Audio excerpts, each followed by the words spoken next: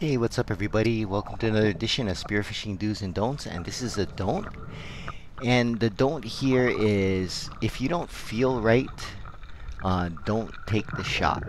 And in this case, I'm making the drop here and I'm looking for some menpachi. And the menpachi are in these little spaces or these cracks between the boulders. And it's kind of hard to see in camera, but they dart in and out of those where it's all black.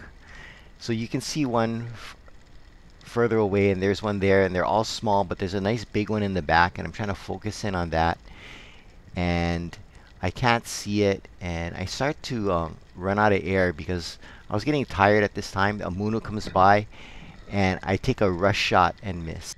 I shouldn't have taken that shot. Glad I didn't nick it. Thanks for watching. Please like and subscribe, and aloha.